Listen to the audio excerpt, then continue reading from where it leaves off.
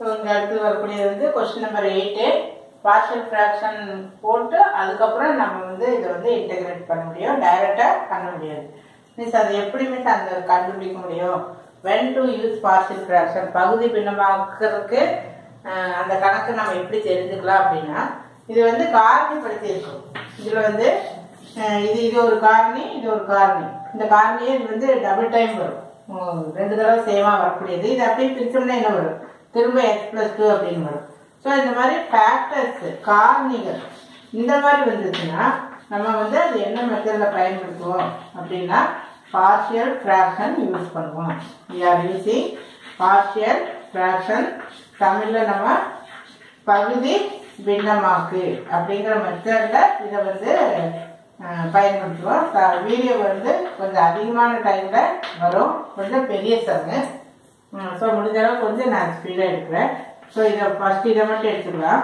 1/x-1 1/x+2 whole square. போன volume 1லயே இது பார்த்துருப்பீங்கன்னு நினைக்கிறேன்.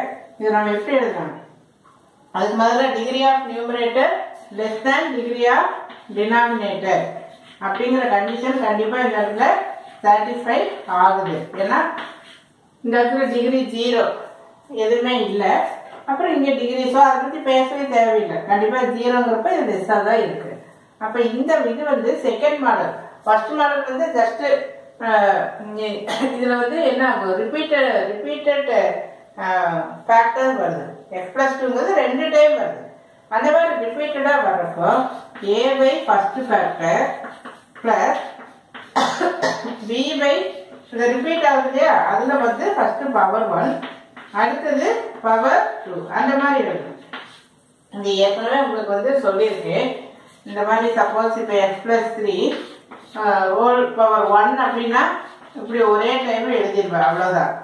சப்போஸ் x+3 ஹோல் ஸ்கொயர் அப்படின்னு இருந்ததுன்னா இந்த மாதிரி 2 வரப்போ ஃபர்ஸ்ட் வந்து பவர் 1 எழுதணும், அடுத்தது வந்து பவர் 2 எழுதணும். இதை வந்து x+3 அப்படின்னு செஞ்சு போடக்கூடாது. சப்போஸ் இப்போ x+3 ஹோல் கியூப் இந்த மாதிரி இருந்ததுன்னா first x+3 then again x+3. But இந்த மாடல் நமக்கு இல்லை, ஹோல் கியூப் அப்படின்னு இருக்கு. இந்த மாடல் நமக்கு மோஸ்ட்லி கேட்கறது இல்லை. ஸோ இது நமக்கு இதை பற்றி சொல்லி கன்ஃபியூஸ் பண்ண வேண்டாம். இது வரைக்கும் மட்டும்தான் நமக்கு இருக்கு. அப்போ இதுக்கு நம்ம என்ன எடுத்துக்கலாம், எல்சிஎம் எடுக்கணும். எல்சிஎம் எடுக்கிறப்போ இந்த x-1 வந்துடும். இதில் இதை மட்டும் எடுத்தா போதும், ஏன்னா இந்த x+3 ஹோல் ஸ்கொயருக்குள்ளேயே இது அடங்கி இருக்கு. அதனால நம்ம வந்து இதை மட்டும் எடுத்துட்டா போதும். இப்போ நம்ம என்ன எழுதணும், இதை அப்படியே இங்கே எழுதுன மாதிரி இமேஜின் பண்ணிக்க. இங்கே இடம் இல்லை, அதனால இதை அப்படியே எடுத்து மேலே எழுதுன மாதிரி இமேஜின் பண்ணிக்க. அப்போ எது கேன்சல் ஆகும், இதுவும் கேன்சல் ஆகும். அப்போ a bracket x+2 whole square plus b bracket இதை அப்படியே எடுத்து மேலே எழுதியிருக்க. அப்போ இங்கே என்ன ஆகும், இந்த x-1 எழுதிக்கலாம். இந்த இடத்துல இதை இங்கே வேணா எழுதி வேணா காமிக்கிறேன். இந்த இடத்துல x-1 தென் x+2 ஹோல் ஸ்கொயர். அப்போ என்ன ஆகும், இதுவும் ஒரு பவரும் கேன்சல் ஆகும். அப்போ மீதி என்ன இருக்கு, ஒரு x+2 இருக்கு, கரெக்டா. அப்புறம் பிளஸ் c பிராக்கெட் இங்க மீதி இங்க என்ன இருக்கு,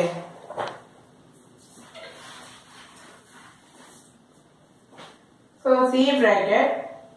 இப்போ சப்போஸ் இங்கே எழுதுறோம், வீடியோ டைம் அதிகமாகிறதுனால தான் நான் கொஞ்சம் எழுதாமல் இருக்கேன்.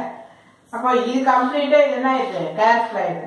அப்போ மீதி என்ன இருக்கு, x-1 அப்படின்னு எழுதிக்கிறோம். அப்புறம் இந்த இடத்துல 1/x-1 இங்கே x+2 ஹோல் ஸ்கொயர். அப்போ இதுவும் அப்படியே கேன்சல் ஆயிடும். இப்போ மீதி என்ன இருக்கு, a bracket x+2 whole square then b bracket x-1 x+2 then c bracket x-1 equal to 1. இந்த மாதிரி போட்டு ஒரு பாக்ஸ் போட்டுக்கணும். ஏன் பாக்ஸ் போடணும் அப்படின்னா இதுக்குள்ள இருக்கிறதா இனி ரொம்ப இம்பார்ட்டன்ட். இதை வச்சுதான் நம்ம சமையே செய்ய போறோம். அப்ப மேல இருக்கிறதெல்லாம் கூட அடிச்சிடணும். ஸோ இப்போ நம்ம என்ன பண்ணிக்கணும்னா போட்டு x equal to இப்போ எலிமினேட் பண்ணணும். Sir we want to find the value of unknown a b c. 3 constant இருக்கு. இந்த 3 கான்ஸ்டன்ட்டோட மதிப்பை நம்ம ஒவ்வொன்றா கண்டுபிடிச்சிட்டு வரணும். ஸோ அதுக்கு என்ன பண்ணணும் அப்படின்னா போட்டு x equal to இங்கே +2 அப்படின்னு இருந்தால் -2 அப்படின்னு போடணும். என்ன சைனோ அதோட ஆப்போசிட் சைனாக போடணும். அப்போ இந்த இடத்துல என்ன எழுதிக்கலாம், இது போட்டு இப்படி போட்டுக்க ஏ ப்ராக்கெட். இப்போ இங்கே +2 பதில் நீ என்ன பண்ணுற -2 இப்படி சப்ஸ்டிட் பண்ணி காமிச்சா அப்போ என்ன ஆயிடும் 0. அதெல்லாம் எழுத கூட வேண்டியதில்லை, அப்படியே எழுதிக்கலாம். ப்ளஸ் பி ப்ராக்கெட் இங்கே +2னா இந்த இடத்துல -2 சப்ஸ்டிட் பண்ணி பாரு. அப்படி பார்த்தீங்கன்னா இந்த இடத்துல அப்படியே 0ன்னு எழுது. எக்ஸாம்பிள் இப்படியே எழுதலாம், சப்ஸ்டிட் பண்ணணும்னு அவசியம் இல்லை. It is obvious. இந்த இடத்துல வந்து இப்படி போட்டு பார்த்துக்க. Then C bracket +2 பதில் என்ன பண்ணுறோம் -2 -1 ஈக்குவல் டு இந்த இடத்துல 1. இந்த இடத்துல x வேல்யூவே இல்லை, ஸோ அதனால ஜஸ்ட் 1 அப்படின்னு எழுதிடுறேன். அப்போ இந்த இடத்துல -3c so -3c equal to 1. So c equal to -1/3. மறக்காம பாக்ஸ் போட்டுரு, அப்போதான் பின்னாடி ஆன்சர் எடுத்து எழுதுறப்போ உனக்கு ஈஸியாக இருக்கும். இன்னொரு சம் கூட இந்த இடத்துல போடலாம் இல்லையா.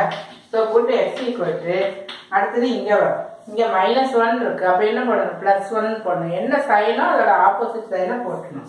So +1. So that A bracket எக்ஸுக்கு பதிலாக என்ன பண்ணுறோம் 1ன்னு போடுறோம். So 1 + 2 whole square plus B bracket 0. ஏன் இந்த இடத்துல வந்து 1 போடுவோம், அப்போ இந்த டேர்ம் ஃபுல்லாகவே 0 ஆயிடும். தென் சியும் என்ன ஆயிடும் 0 ஆயிடும். தென் C bracket 0 equal to 1. 1 + 2 3 3 square = 9. So 9a equal to 1. So a equal to 1/9. So a value கண்டுபிடிச்சாச்சு, b கண்டுபிடிச்சாச்சு. b வந்து கண்டுபிடிக்கணும். இப்போ இந்த இடத்துல கூட நான் திரும்ப போடுறேன், இல்லை கன்ஃபியூஸ் ஆகுது அப்படின்னா நம்ம மறுபடியும் எடுத்து மேலே போட்டுருக்கோம். x - 1 x + 2 whole square. இந்த பாக்ஸ் போட்டு ரெடியாக வச்சுக்கணும், இதில் கன்ஃபியூஸ் ஆகாமல் இருக்கணும்.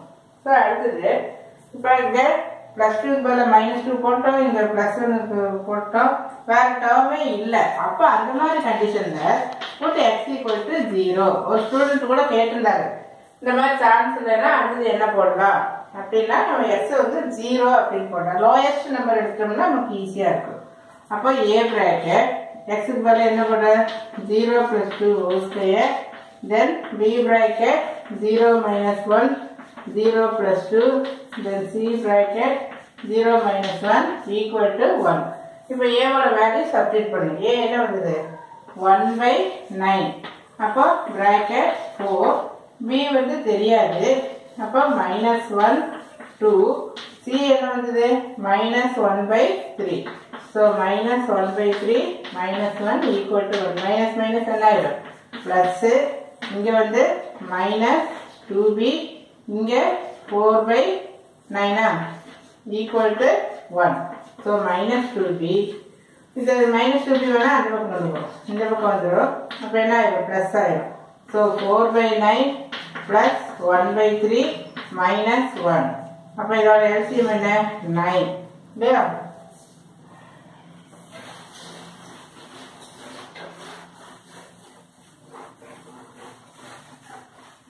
ஏ எல்லாம் அடிச்சுட்டேன்.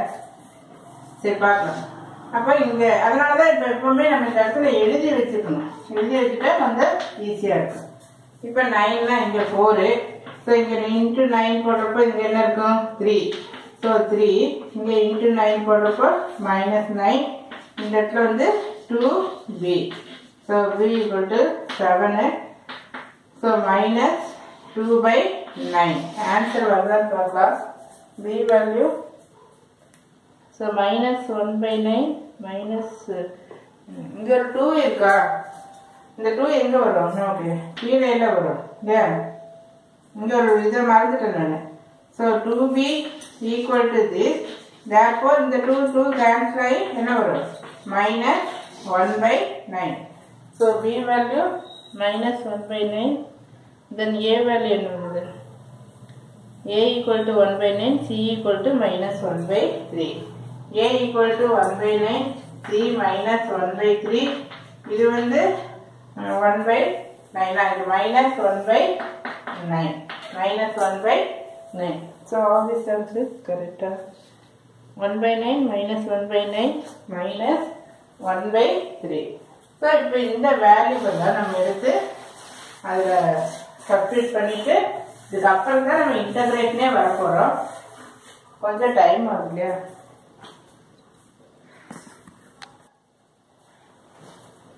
வீடியோ டைம் அதிகமாகுதுன்னு கொஞ்சம் ஏற்கனவே சப்ஸ்டியூட் பண்ணிட்டேன். இது ஏற்கனவே எழுதியிருக்கிறோம். A value, B value, C value substitute பண்ணிட்டு இது லாக் ஏற்கனவே சொல்லியிருக்கிறோம். Integral of 1/x dx equal to log of எக்ஸ்ன்னு சொல்லியிருக்கிறோம். மாடுலஸ் கண்டிப்பாக போடணும். போன வீடியோவில் நான் மறந்துட்டேன்னு நினைக்கிறேன். இது மாடுலஸ் வந்து கண்டிப்பாக போடணும். So 1/9 lock of this one minus 1/9 log of this one.